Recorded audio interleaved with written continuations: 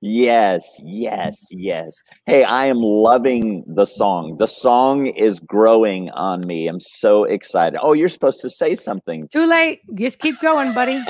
But look who showed up this time to do this. Yeah. Who's on there? You. Oh, yeah. I'm here. Hey, listen, and you thought I was so impressed with your you put me in an airplane flying to Africa last Monday, and I just need to update everybody that what ended up happening on that morning, I went to the airline front desk and I was denied entry to go to Africa because I needed a 72-hour COVID negative test, and mine was like a day too old. So I drove home, I rescheduled everything, and now I'm today, as we speak, today's show, I'm back in Washington, D.C. I got a COVID test this morning, already got the results back. It's negative, and which is good. That's very good.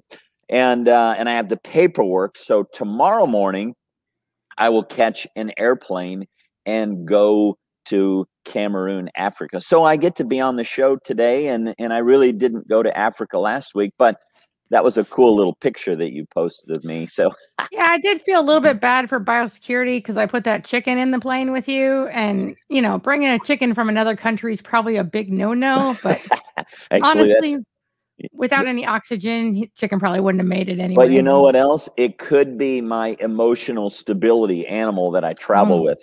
People are using dogs and cats and giraffes and whatever else. So I probably could have used a chicken. But hey, it's good to see you. So good to see you. We have a full program today, don't we? And I'm excited because this is our first, and I probably shouldn't, I'm going to go to it already. We have our first mailbag questions that we're here to answer today. So we've, brought in some other people.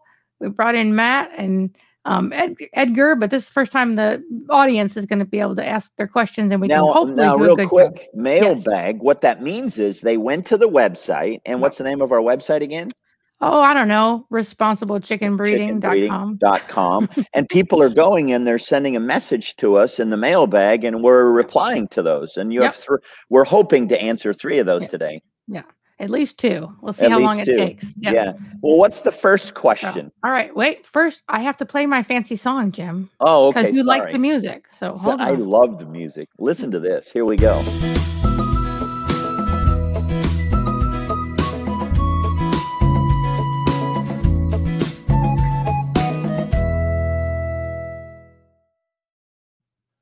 All right. So here's the first question for you, Jim.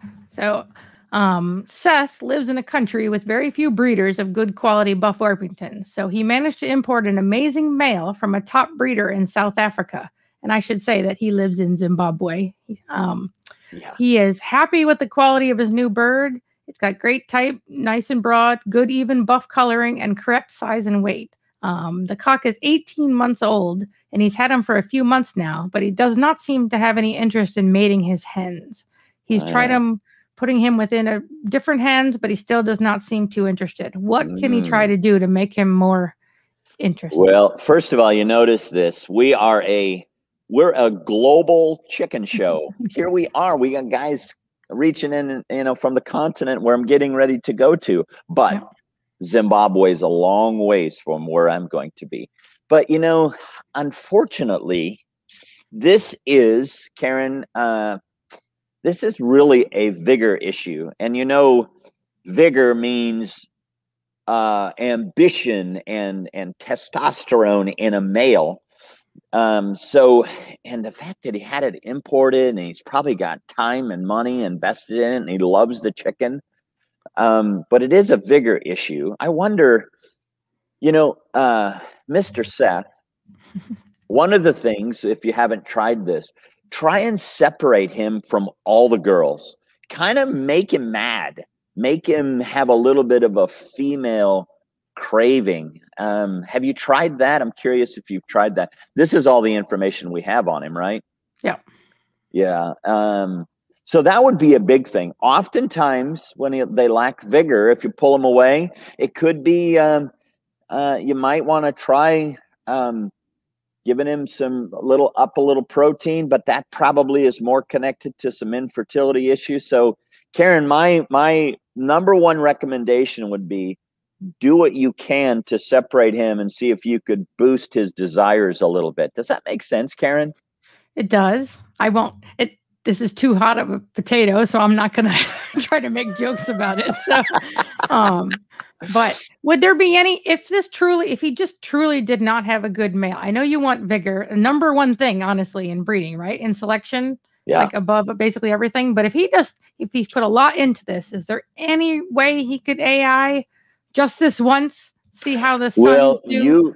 Absolutely, and I'm not necessarily opposed to that. AIing, I've never done it. Artificially insemination. Yeah, and I've never done it, but a lot of chicken breeders do it, and you probably might want to YouTube an artificial insemination video for chickens. We probably won't be doing that on the show.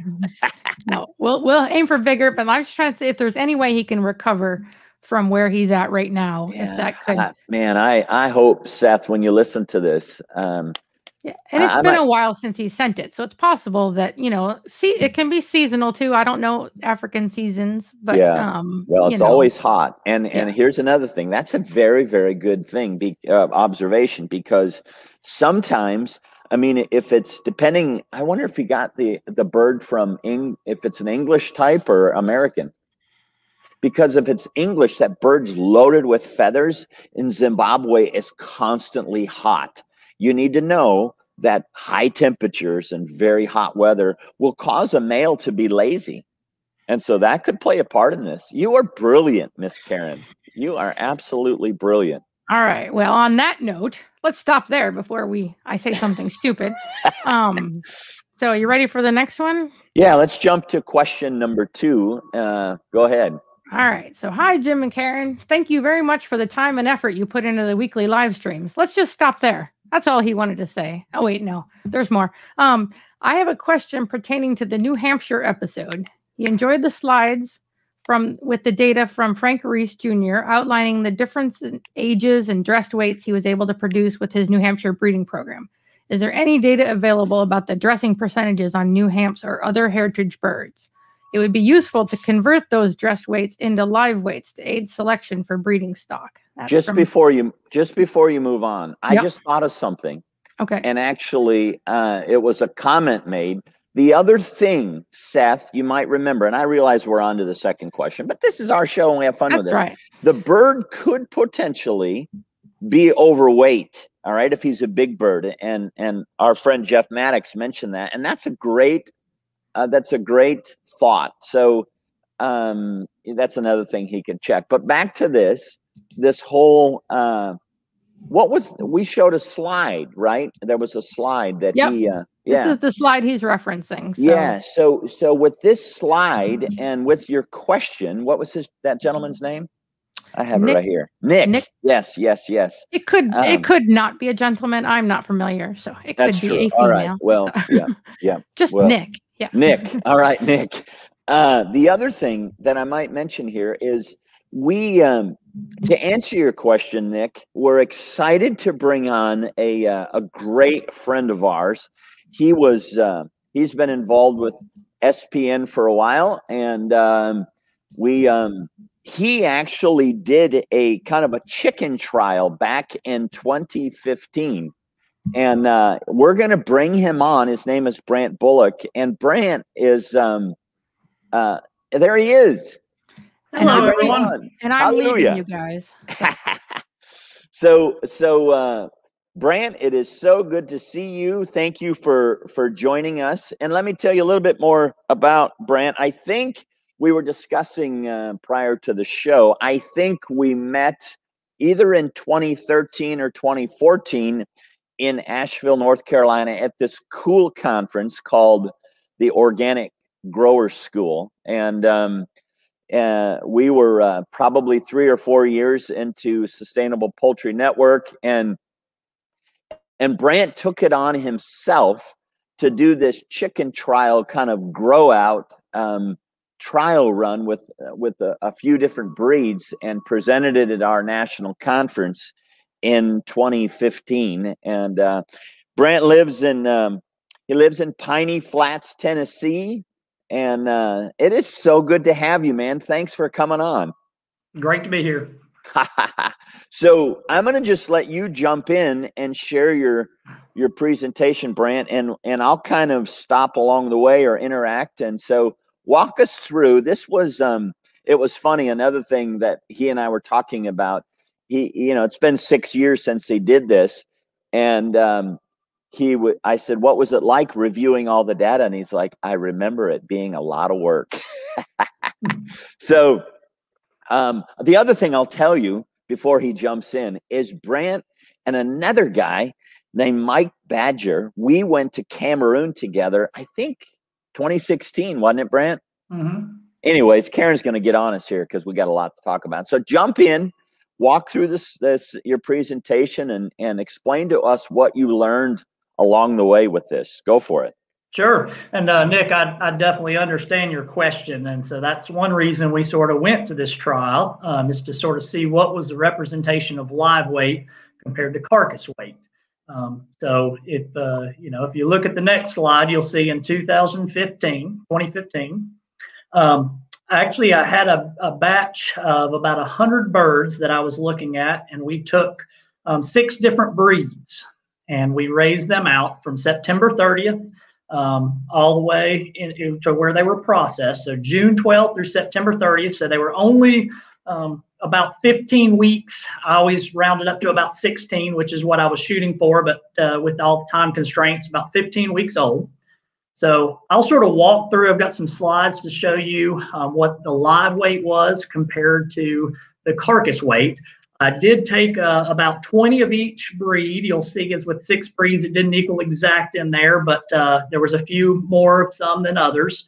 And some of the breeds I took a little bit further because they're breeds that I had and had excess of them. And so I ran those a little bit longer. So I'll show you a little bit of comparison to what 15 weeks, 5 days, and 18 weeks sort of shows up.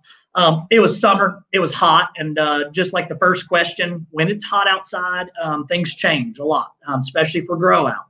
So as much as I tried to move them on pasture, there wasn't much pasture. So they were pretty much almost confined because it didn't matter where I moved them to. There wasn't really any grass. Called dirt, right? Yeah.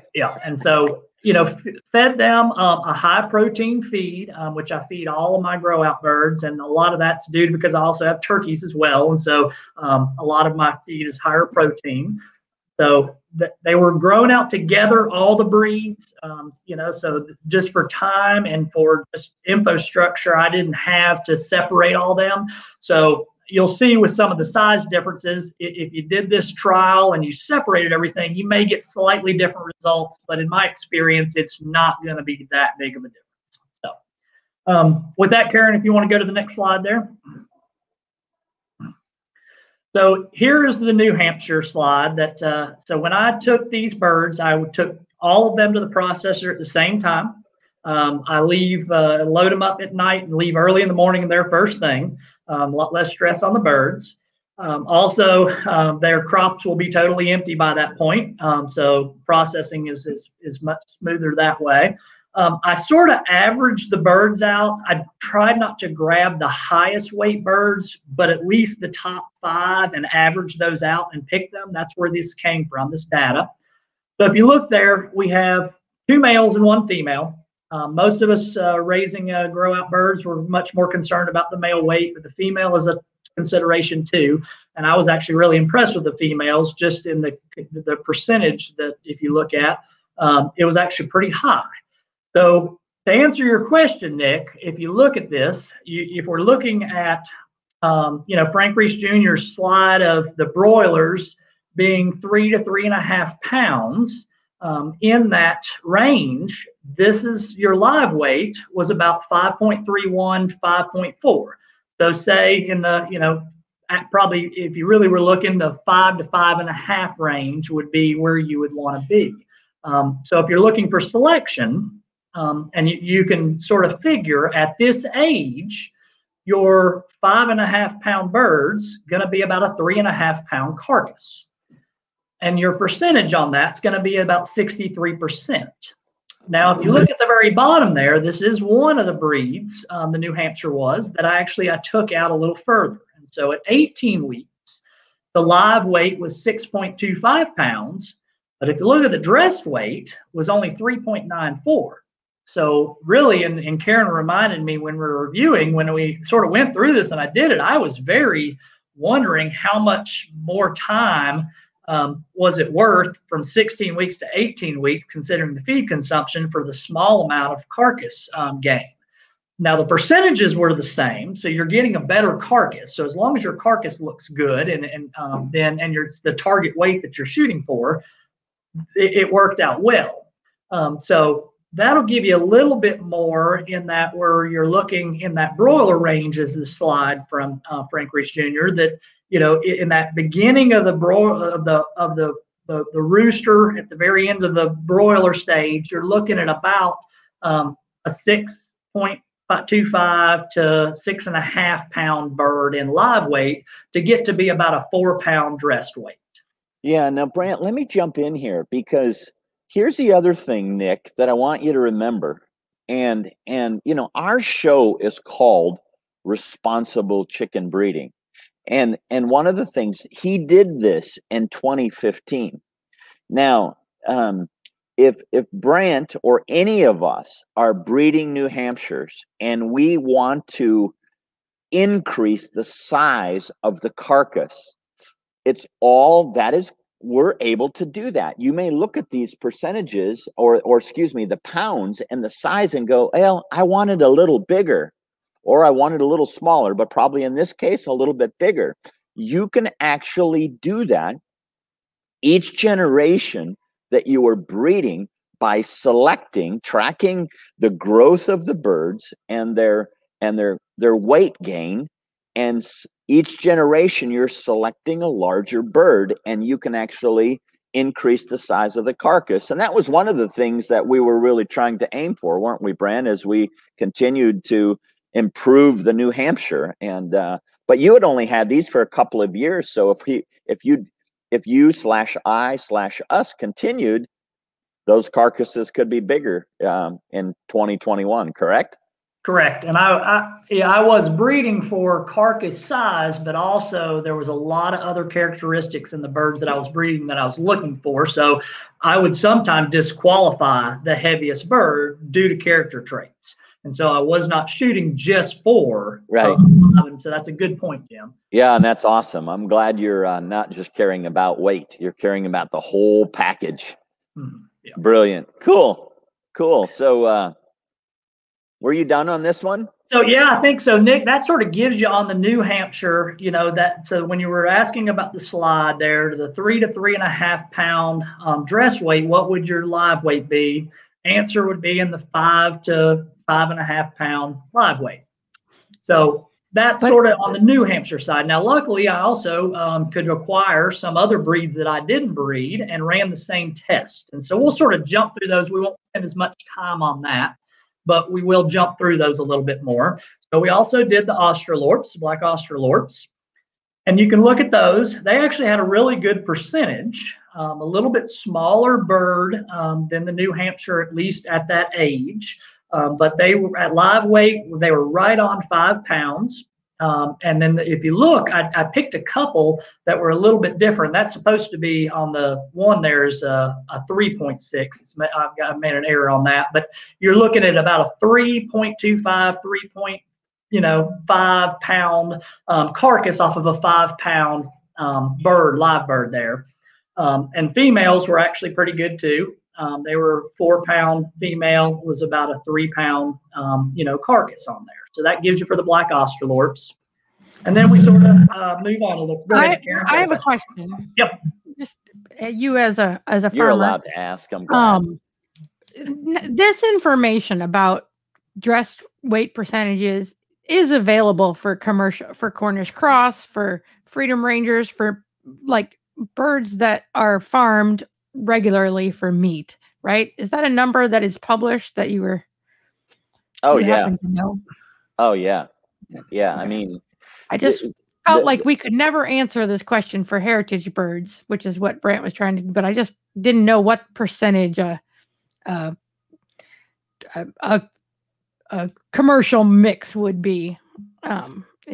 Yeah, I don't know those percentages, but the even the Cornish Cross, the Freedom Rangers, those producers, and Mike and Appa's done that over and over and over again. They can give you the percentages to the exact, feed consumption and everything. And that's one of the things that I love about this work that Brant did, because, you don't find this very often. Now, I'm always very, very cautious to remind people there is a study out there comparing Delawares to Cornish Cross, and it really just shreds the quality of the Delaware.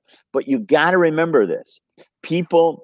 This happened for years since we started SPN USA, is they read the Delaware statistics of bad genetics, bad Delawares. And so everyone says, well, a Delaware's a bad meat bird because we saw this one study. Well, the genetics will vary based on the breeder. And so you got to be really, really careful. So if you like the statistics that Brant's doing, then you'd say, well, I like that New Hampshire size. So I'm going to get those birds. I'm going to get some of those breeding genetics from Brant. So sorry, are you? Well, I interrupted too, so we'll leave Brant alone. That's good. I got that's a good point, Jim. And something else too for Nick to realize, especially if you're in the responsible breeding and you're breeding your own birds, it's not always the same live weight to dress weight. Feathers are protein; they have mass to them, and so you can have a lot of things that your birds could actually weigh more live and actually dress lighter, depending on, like you said, Jim, due to your breeding and how your feed consumption, the time of year, there's a lot of variables in there, how much they feathered out and different things. So if even your breed, you really need to get these numbers for your breed, and then you'll know for your breeding selection, what are you looking for? And so what you're saying is, if you have New Hampshires, then this study of your New Hampshires doesn't necessarily apply to another person's New Hampshires because they're different genetics. Yeah. Same breed. And they selected different things, different characteristics. Right. Yeah. That's exactly right. Yeah. And you can look, I wish I had 18-week data for all of them. Just time constraints and everything else, I wasn't able to. But like, you can look at the Barred Plymouth Rocks, the male, there was, in the variants there, there was a really good, you look at a lighter bird, actually, sometimes will have a higher percentage. So you can't look always at percentage either. If somebody says, well, my birds are a 70%, we'll see that with the Cornish, especially at 70%. Oh, that's the bird I want to raise out for meat. Well, you need to look at your carcass weight and your live weight to sort of know what are you looking for.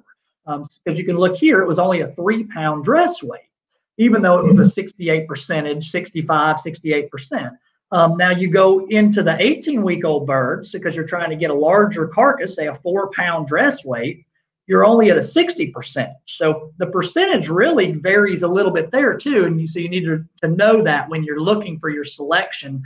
Like Jim said, if you're wanting to breed for weight, you can add weight by selecting for that.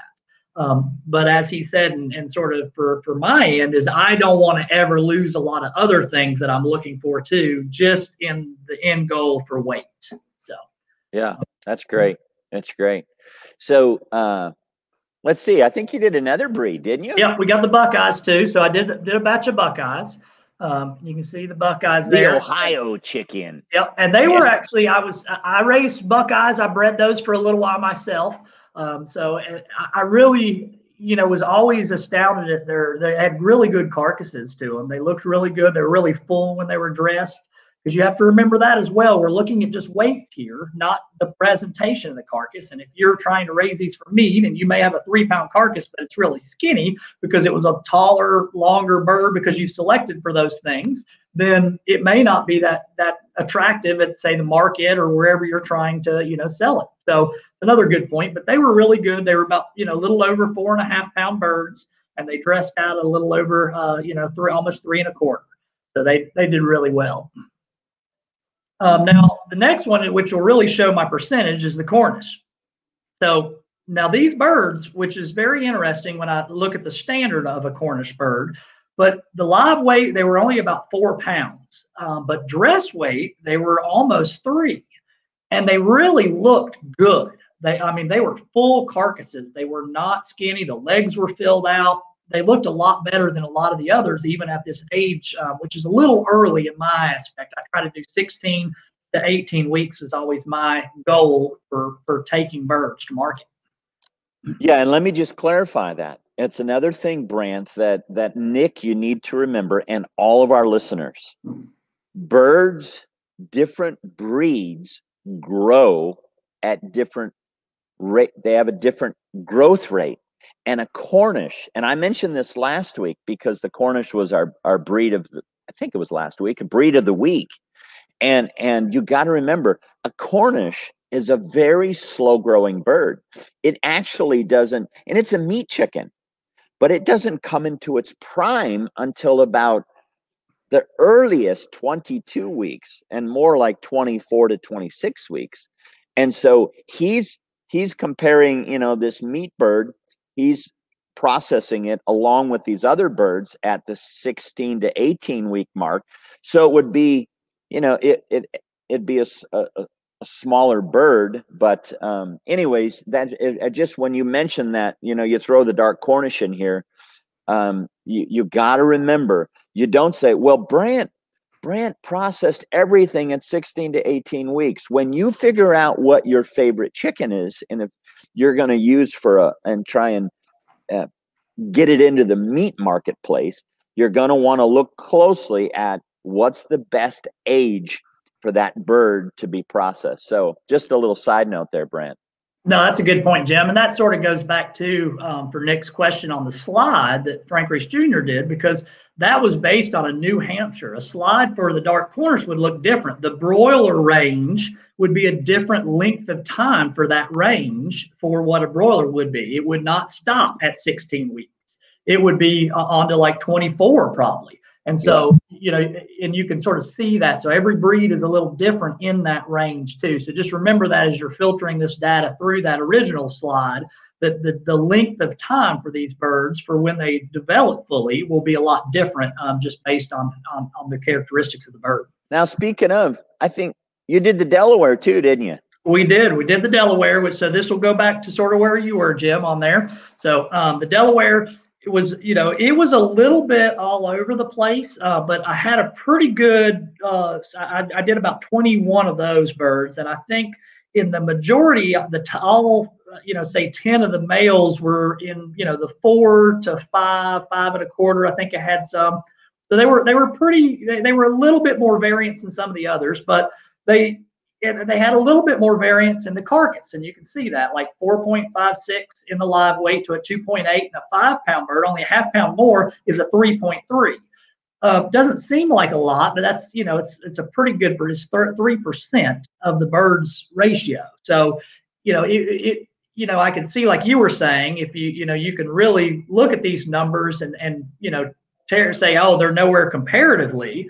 I would have loved to see the Delawares, because I have raised those in the past out at 18 weeks. They would have been a little bit more substantial, because I see the Delawares, I always saw them really in that 15 to 18 weeks. They really just were very good forage and feeders and really put on some extra weight in that range, because they really probably are about a maturity, and you can see exactly where this is, Jim, but probably about 18 weeks is where I always thought of the Delaware, 16 to 18 weeks, about what the New Hampshire was for its maturity for a broiler. Yeah, that's great. Yep. I think you explained it well there. Karen, anything you want to add here? This is the I'm curious, Brant, out of all these breeds, the Delaware, the Cornish, the Barred Rock, the Austalorp, and the New Hamp, which one is just a little favoritism? Which one's your favorite? The New Hampshire. How come? I've always loved the New Hampshire. Actually, I did the Buckeye a little bit. I love the temperament of the New Hampshire. I love it's just the consistency of it in my region. It just does really well. It's very good through, sometimes we'll have a hard winter here and there. It does very well through the winter. Just as your first question, it has really good vigor. I don't have any problems with any vigor in the New Hampshire. I've always sort of loved that breed. I think it also, it's got a lot of, my breed has a lot of good characteristics, but still I'm developing more and more as I go along. And so I always love that. And I think there's also a lack of good New Hampshires out there. And so that was one of my passions, is always to, get some more out there. So did you bring up, Karen, did you show that last slide where we did I will. Not only did I mess up, I also thought maybe we should thank Brant and say goodbye before I just yank him off the screen without any with any pomp and circumstance. So. Well, with that, I'm talking about that new Hamp dress carcass. Oh. Was there any comments Yeah, we're good. Brant did such a good job covering it. I think it's there. Yeah. Hey, Brant, that was incredibly helpful, and I trust that if Nick's not watching, he'll watch it later, and we'll actually send him an email and say, Nick, we answered your question from the mailbag, and Brant, it's so good to see you, and I thank you again for the work that you did back in 2015, and looking forward to reconnecting. Maybe we're going to be going to Africa again sometime soon. So thanks for coming on the show. We got a ton of other things to do, so you have an awesome day, and again, thank you for being a part of us today. Thank you, Karen, thank you, Jim, and y'all have a great day. All right, see you, buddy. Let's see. Move. All right. We do have one more question, and I do think we have time. Matt's down there being very patient in the green room. He's backstage. All right. But this question is close and near and dear to my heart, so that's why I want to answer it. So, all right. So we have a question from Glennish Marsh. She wants to know Glennish. She is the coolest lady ever. I've been to her farm. Jim, I have to answer the question. Okay, but I like to tell them. I like to greet our friends when they come on here. She wants to know where she can purchase collapsible cages for temporary evaluations and selections. She threw the number one answer straight into her question, Kuiper Cooping Company. And so I think what she's really looking for is the or. I am a huge proponent of getting selection cages. I think it helps see the bird. I think getting them up off the ground and being able to see them. Now you have to look at them on the ground and how they move and all that too. But I like cages. Do you like selection cages? Oh, it's very, very important. It's the ideal way for us to be able to, just like in this picture. Cool. There's old Craig Russell. Man, I'm so glad you pulled a picture out of the archive. Yeah. But this is a selection time we did with some red Dorkings at a farm in North Carolina. But see, you can line the birds up, and they're up at a level where you can evaluate them. And our next guest, Matt Hemmer, does this, and Karen does this, and others are really starting to catch on when we're doing selection, especially if I'm coaching and doing some mentoring and teaching people the whole selection process. So Kuiper Cooping is the place that most people get their cages from. So that is the first answer that she put in her question. So there's their website and their phone number. I have the number 1 poultry coops. Most of mine, I believe Matt uses the number 2, which is a slightly, probably would have been smarter way for me to go since my birds aren't in them for very long. So there's a whole list of different types they have though. So you can see those on their website. And those are the best. Okay. I've been around Kuiper Cooping for 40 years, and they're the best collapsible cages. You do need the height, right? Oh, you do. There's a whole bunch of phantom cages. So depending on your birds, make sure you let the bird stand naturally by getting ones that are tall enough. Yeah, you want to err on the side of the cages being too big rather than too small. Put a big bird in a small cage, and it's hovering down, and you're not going to be able to select and really get it to pose the way that you want it to. So anyways, sweet. We answered another question. Hold on. I got more, Jim, because we can't answer the question with the question she asked. That was already in there. So sorry. I do have some of these, and I've seen these before, like collapsible wire products. I bought some used, and these were in there. I honestly don't think they're still in business, but there's a phone number that's on the cage itself if you want to give it a ring, and I didn't do that part for them. All right, but there are some other options out there if for some reason the Kuiper coopings just don't work for you. I use from Wood Enterprises. I use the heavy duty pyramids. Those are my males out there. Just last week, whenever I clean their coops, I put them out. Yeah, so and I like those too. Singly mated, yeah. So I like you see on the slide. There's a heavy duty and a light duty. I have both. I much prefer the heavy duty ones because if you're going to spend the money, you might as well not worry that your bird's about to get out once it's in there. So, but everybody's got different size birds. So that's another option you can do on the ground. That same company, Wood Enterprises, sells these stag breeding pens, which are actually decent size and quite heavy. So that's another way. They also sell square drop pens, which are not as sexy looking, but they have a top that half of it opens. So I didn't know chicken cages could be sexy. They can. They're so exciting. I get excited about the cages. But that only half of the top opens at a time, so it's easier to get in and out. And then ASI, you'll see these all over the place. So I think they make that lightweight pyramid we talked about that I didn't like as much, but still works. But they also make these breeding pens. They come in two sizes, 39 or 29 by 29 and 39 by 39. And you'll find a lot of places that resell those. So if you're in California or in the Western Grange Co-op actually carries them in Glennis is in beautiful Southern California. Yeah, so they actually sell them in their stores. But there's a couple places you can order. So HP Cattle Supply, you can special order. And then I don't know who Judy Chicken is, but she's got a website and says they're ready to go. I'm guessing she imported a bunch because I think you have to buy them in lots of 1,000 or something. So she maybe really wanted some and she's sharing the rest with the world. So wow. So that's You're talking a lot about cages. We got to jump into the breed of the week. I know, but cages are so exciting. But anyway, okay. So I'm going to actually put Matt on here for you first because I know you're going to want to catch up before you want to jump into the Welsummer. So I'm going to add him in and subtract me out, and then we'll get started. Sweet. Greetings, Matt. Hey, Jim. Thanks, How are Karen. you? I'm doing well. Good. You're in I've been to your place many times too. You're not down in that office dungeon where you're downstairs. You're upstairs where the sun can shine in through your windows. I'm upstairs in the sunroom where the internet connection is a little stronger, so I don't glitch out while we're talking. How is Kansas? It's weird as normal. The weather's very unpredictable. We've had some 80+ degree weather so far, and we're expecting snow tonight. Are you really?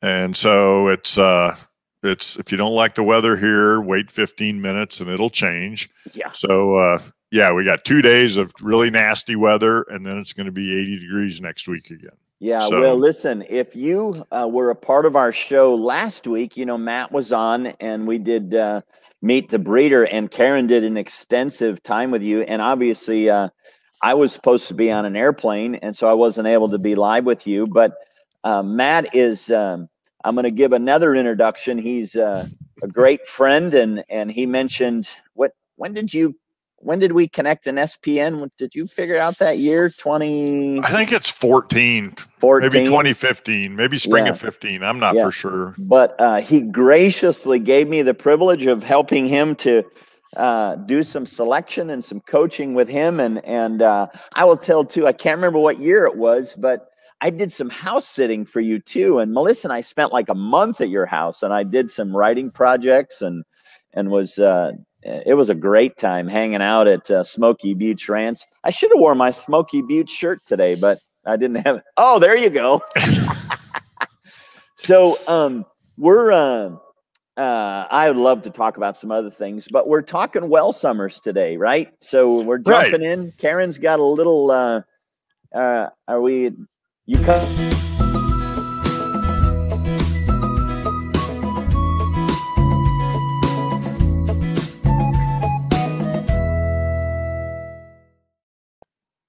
So let me say this before I kind of turn Matt loose on this. I've never bred Welsummers, and over the years, as I've been doing selection or coming alongside of Matt and doing selection, I've actually learned a ton of stuff alongside of you, Matt, and we learned together. And in many ways, I mean, you probably know as much or more about these Welsummers than I do. And so I'm going to just kind of let you talk through this a little bit, and I'm going to stop you here and there and ask for some clarification or share some things that I've learned. And so jump in. Now, I can't remember. Did you say, no, I remember you saying last week, I've got 4 or 5 breeds and one of them needs to go, but I still love the Welsummers. So you still have some passion for them, don't you? Oh yeah, I love the Welsummers. They're a fun breed. They're easy handlers, and I'm a sucker for those dark brown eggs. And they're unique and different enough, and I really enjoy the birds. We can start with a little bit of background. You know, the Welsummers are a Dutch breed. They take their name from the village of Welsum, where they originated. They were a kind of a group of breeds that kind of put together to create kind of a composite breed. And then in the 1920s, they decided what they liked about, you know, these birds and decided to standardize them. Welsummers are really known for 2 specific things. And one you can see from the picture is the dark brown eggs. They lay a gorgeous egg. Some of them are really dark brown. Others are a lighter brown, but with some really neat speckles painted on them. And the second thing is the iconic Kellogg's Cornflake Rooster. You know, you think about the Welsummer males. That's people knew that as the chicken. That's right. They were on a cereal box, weren't they? Yeah. So those are their 2 claims to fame that people would know about. They decided to get these, you know, historically they decided they really liked these birds, and they really liked the dark brown egg color, and so they worked to standardize these. They were admitted into the British standard in 1930.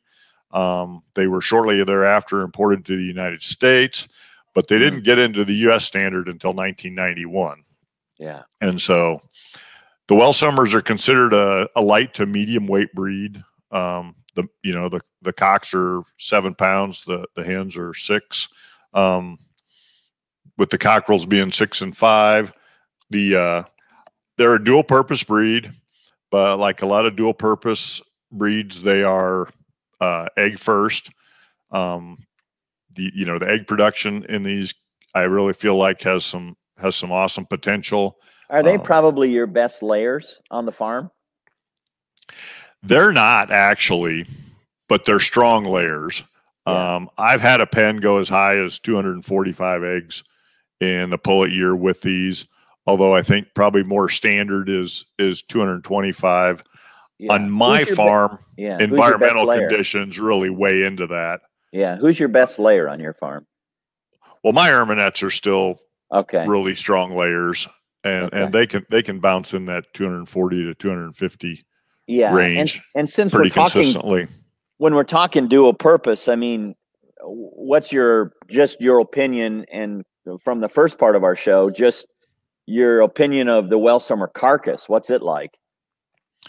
Well, and listening to Brant, that was pretty interesting. I do selection at 16 weeks, and my weights on my birds, on my male birds, like last year, really ranged from 4.5 to 5 pounds.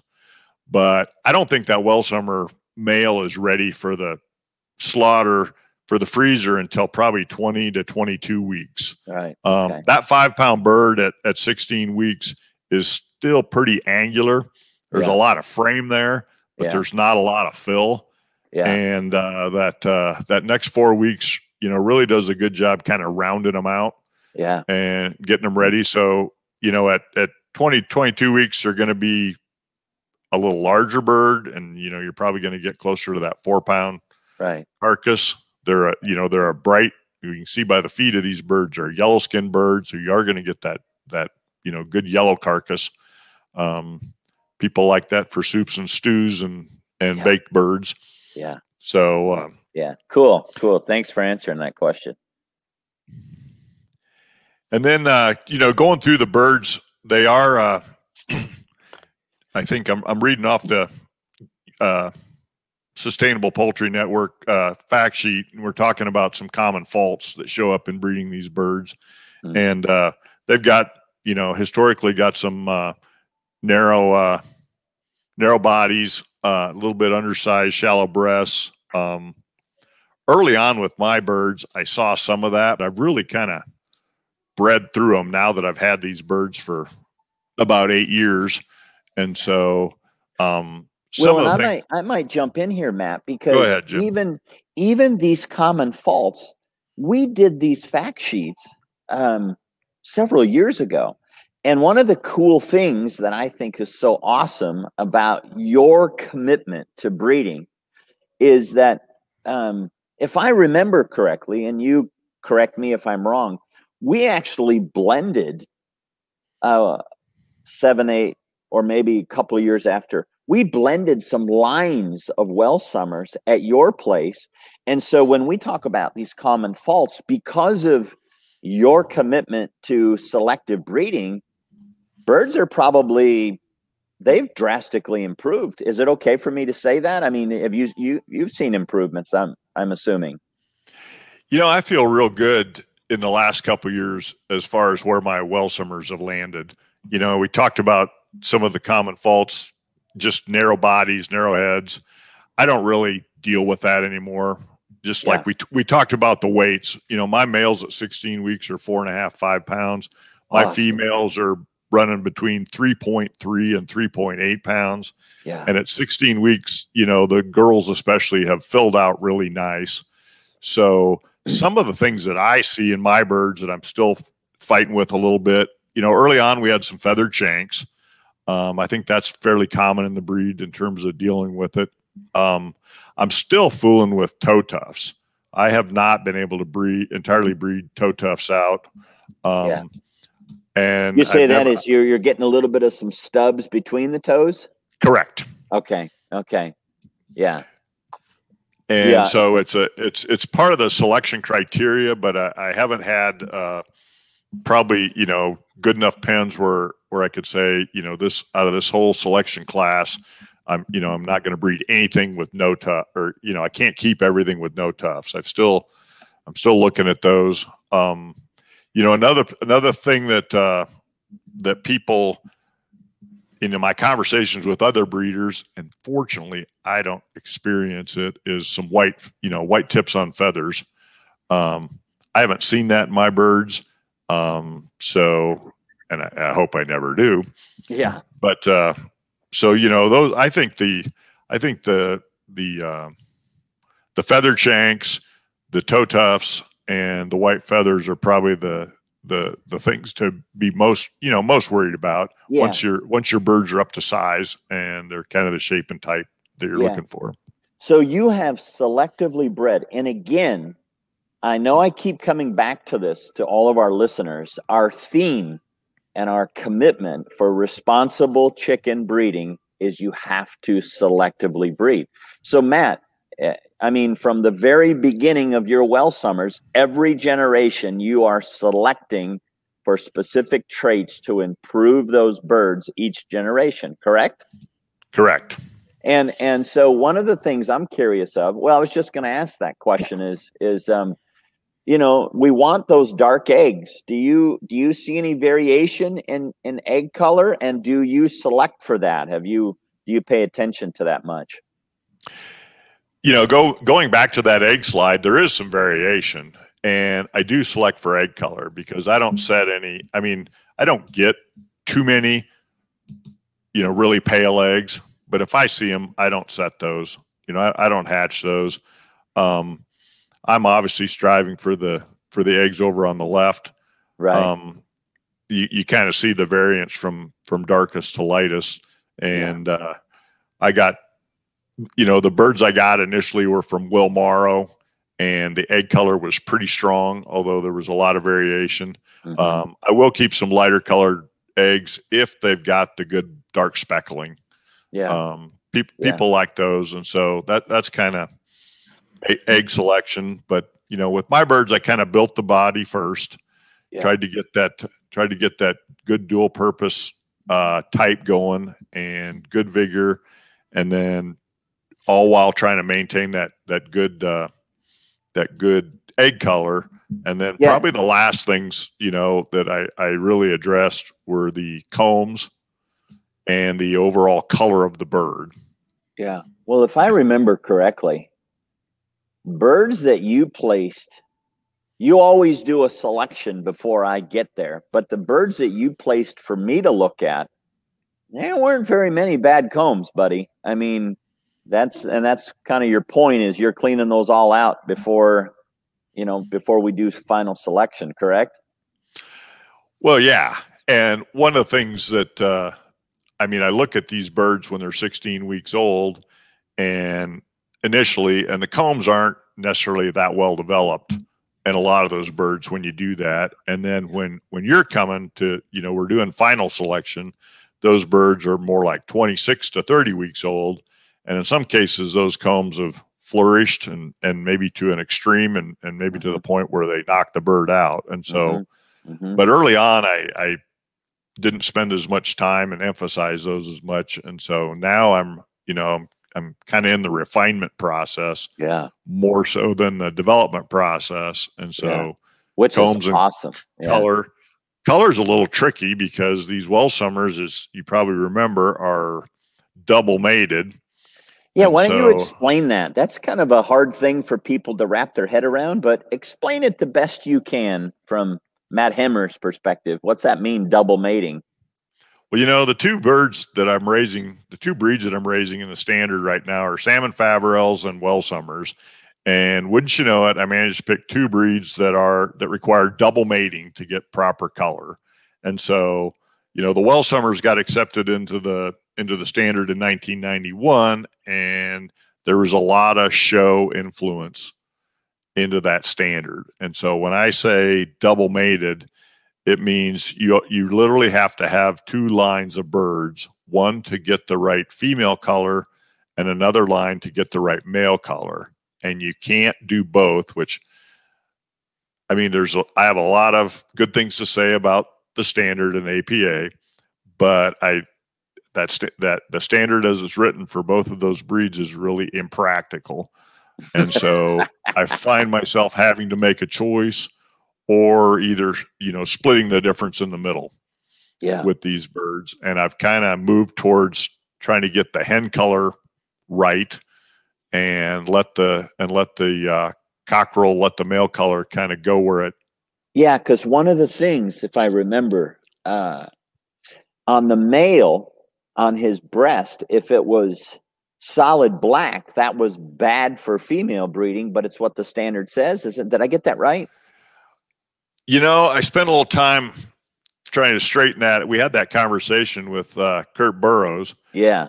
And I think if you get a little more red in the breast of the male, you get the better female color. That's right. That's if you get that all black breast in the male, which standard calls for like 15% red flecking, but a lot of the show judges seem to prefer the all black breast. Yeah. And I think if you go that route, you end up with a little too much red color in the wings and the bow feathers on the females. Yeah, you're exactly right. I have that backwards, but yeah, no, I think you're refreshing my memory. I think that's exactly right. And if I remember correctly, in the early days, you had some narrow heads and kind of some crow heads, but now, I was looking at some of my pictures of your birds that I have, and the heads, the last time I was there, the heads they're good, aren't they? Nice width and got some depth to them and good looking heads on the birds. Yeah. I really feel like, and last year I raised out some great birds on my property, and I sent out a group to a neighbor farmer, and he did a phenomenal job with a late hatch. And so I had lots of really nice birds. It's so fun when you get the birds up on the table, like you guys were talking about with the cages, and you line them up and you're like, well, I could keep half of these. And, we come Well, you know, True. in the developmental stage, Jim, I was hatching 200 of these a year, and to keep 10 girls and 3 males. Yeah. And now I'm finally to the point where I'm still hatching 100, but I get them up there, and once we put them on the scale and make sure they weigh appropriate weights, we line them up, and you're just kind of like, okay, we got to get really nitpicky to pick the top from the bottom, and that's just a really fun place to be. Yeah, and let me remind you, you listeners, and you, those of you who are joining us, you remember Matt talked about hatching such large numbers, and what he just explained that you want to remember is you have, anytime you're breeding any breed of chickens, you always have what we call variation. And variation means when Matt hatches 100 Welsummers, about 10% of those are going to be the really good ones, and it'll have variation to the point where he'll be able to tell early on, I'm getting rid of these Welsummers because of XYZ. And so the more birds you hatch, the better off you are, because you have more birds to select from. It's just like this guy in South Africa.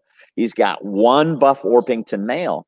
Well, as Matt knows, he keeps multiple males on his farm to breed, and so you really put yourself in a tough spot if you don't hatch enough birds to select from. Because if Matt only hatched 25 Welsummers, he might go, and 12 of those are males. Matt might say, well, I've got 12 males, and I don't like any of them, but I have to pick one of them because that's all I have. So hatching those numbers, it's been a huge part. Not everybody can do that, but that's really been a part of your success, Matt. And I've been I witnessed that. So you're at, I think you said that last week, you're hatching about 100 of each breed now. Yeah. This spring, I've probably hatched about 120 Welsummers. And so that'll be my selection pen. Yeah. That I'll be working towards. Yeah.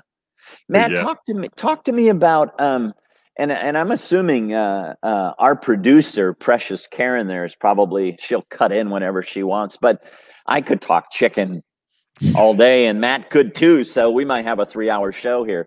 No, what about white in the earlobes? How's that? Did you see a lot of that? Do you still see it? How do you address that? Do you allow it? Do you not allow it? Are you firm? Are you not firm?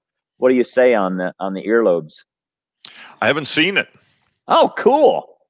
And so I suppose somebody could maybe nitpick some of my pictures, and I'd be embarrassed if they actually found something, about the time you make a definitive statement, somebody goes, wait a minute. But in the beginning you saw it, right? I don't remember seeing it, Jim. Okay. With the Will Morrow birds that I got early, I had a lot of variation in size, especially with the males. I had big birds, I had little birds. I had birds that matured really early that stopped growing at about 12 weeks. And so, but it was a good base. You brought up variation early on when you're developing birds. Variation is your friend. Yeah. Later on, you want to breed against variation. Yep, you want to breed for consistency. So as you go through that journey, I feel like I made a lot of mistakes early on. I was really flying by the seat of my pants the first couple generations before I got some actual training, courtesy of you. But and so I felt like I could have wrecked some birds early on. But no, the birds that we got from Will were nice overall birds. They were a little bit undersized. When we brought in the birds from Karen, we got a little more size. We got a little more egg production from those. We also, I think, got the toe tufts from those birds, but that's all part of the process. And all the breeders will tell you, anytime you outcross, look out. Yeah. In addition, if I remember correctly, you're welcome. And as anybody can guess, those slides with the stubs all over them were from my Welsummers that I handed off to Matt to clean up. Karen, if I remember correctly, didn't your mom and Ron take those? They transported those birds all the way from North Carolina to Matt's house. Isn't that the way it went, Matt? Yeah. Oh yeah, they showed up in a big van full of chickens. It was quite the road trip. I think they vacationed in the Ozarks on their way home. Oh, that is so cool. It was it was a cool trip. And that's what you call having a and I forget how many birds did they bring. You probably don't remember, do you? Oh, it had to be 30. Wow. I think it was close to 30. But you did say size. We did benefit from those birds on size, didn't we? Yeah. They really helped beef up the overall size of the flock. When I crossed them through, they also were probably more productive in terms of overall egg production than the strain I was working with at the time. They didn't quite have the good egg color. Yeah. But those are all things you breed through. Those are all things you work your way through, and so you take the bump and you hatch a lot of birds and you call through them. So yeah. Well, I'm sure, Matt, maybe I'm going out on a limb here. Obviously, I mean, you're selling chicks. Didn't you were at the post office today taking chicks to send to somebody. That's why I'm in the second half of the show, because I was delivering chicks to the post office during the first half. And so you're still taking orders. You'd take orders for Welsummer babies, huh? Yeah, I hatch generally for sale starting in mid to late March and strong through April, May, and into June. Out here in Kansas, we're stuck with the weather we have, and so sometimes in June it can get to 110 degrees pretty quickly, and that's really hard on the birds, and so that's going to dictate when I'm done. But yes, I am accepting orders and shipping chicks and have availability into May and into June right now still. And the other thing is, so they can go to your website, which is SmokeyBeachRanch.com. Correct. All right. And I'll go out on another limb here, all of you listeners and participants. Matt is a busy guy, but if you could send him an email and get a tour of his farm, he might not let you, but he won't say yes or no on here, but you would, his place is very cool. And so hopefully you're not bombarded with a bunch of visitor requests now, Matt. I'm definitely open to farm tours, as Jim alluded to earlier. I love talking chickens. And so it's a lot of fun, and I enjoy having visitors. This is a really busy time of year, but it's pretty much all about chickens. We're kind of chickens. And when does your heat really kick in June? It can. Yeah. When the heat matures and the whole countryside turns golden, we can get some really high temperatures. And that really shuts a lot of birds off from a production standpoint, or and fertility and hatch rates tend to drop, and so that's when I'm kind of done. Yeah. Last year I shipped chicks all the way to the 29th of June. Wow. But we'll see. Yeah, Karen, what were you thinking? What are you? What's this slide helping us to do here? I just wanted to promote. Matt's a member of the Welsummer Club of North America, so I just thought I'd put that up for anybody else who wants to join. I think it's actually free this year, but don't take my word for it. Figure that out. I believe you're right, Karen. And we had a listener help us or remind me recently that the American Poultry Association is not the only chicken organization, and that we maybe needed to be open a little bit to other organizations and other standards. So they reminded me that there was a white New Hampshire chicken that is recognized in many countries and has a use even here in the United States for meat purposes. So I just want to say the American Poultry Association only recognizes one variety of Welsummer, which I believe would be called like the red partridge. Is that right? That's correct.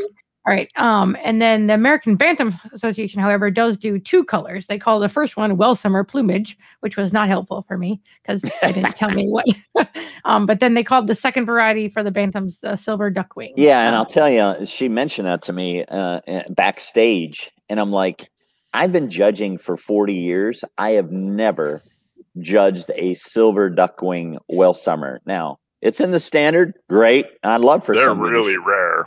Yeah. They're really, really rare. Well, and it's not even in the Bantams, American Poultry Association Bantams, it's not part of the standard. So I guess, but in the ABA it is. So I don't know look at that. Germany and Great Britain and France have like all kinds of colors. Yeah. But in the country of origin, not only did they change the name to make it more authentic and took the second M out, but they very, very, very much only want the right Welsummer color. So that's right. That's right. Yeah. Yeah. Well, Matt, I was envying last week having to not being able to be on the show live with you, and I just it's great having you on here, and you are to me I know you're not a perfect breeder by any stretch. No such thing, is there? You know, and you're learning and learning and learning, but I constantly applaud what you're doing, and COVID has caused me not to be able to come your way for a year or two, but you are doing a great job, and we're very honored to have you on the show for 2 weeks in a row. So, and we will have you back. You know, I love the Erminettes, and we got to really, I love listening to you last week and just some of the things that continue to develop with that. And so, thank you so much for adjusting your day to be with us. That I'm very grateful. And Karen, is there anything else we need to wrap up with Mr. Matt? One, I want to play the breed summary video because I made it, so you have to watch it. And I want to give Matt a half a chance here. Matt, will you be talking about the Erminettes anywhere else that people might be able to catch you if you? Well, as a matter of fact, Karen, Kenny Triano has asked me to join him to talk about Erminette breeding. And so I'm not sure when we're going to get that done, but I've committed to do that. And cool. Another opportunity to talk chickens. Amen. That's awesome. All right, everybody. Yeah. So I'm actually going to play the summary video, and then we're going to go ahead and head out because I got to get to work. So Matt, thank you so much. Thanks, you guys. This was a lot of fun. Great. Thanks, we'll see Matt. You next time. You bet.